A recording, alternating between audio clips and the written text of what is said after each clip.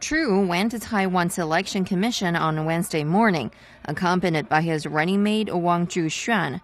On Tuesday, James Sung, a People First Party, one of Chu's rivals, registered with his running mate Xu Shenying. The other pair of eligible candidates, Tsai Ing-wen of the opposition Democratic Progressive Party, or DPP, and her running mate Chen Qianjie announced that they would get registered on Friday, the deadline for candidate registration.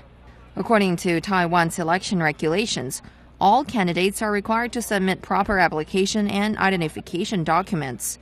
The Election Commission will then examine the documents before formally announcing the list of candidates. The leader selection is scheduled on January the 16th next year.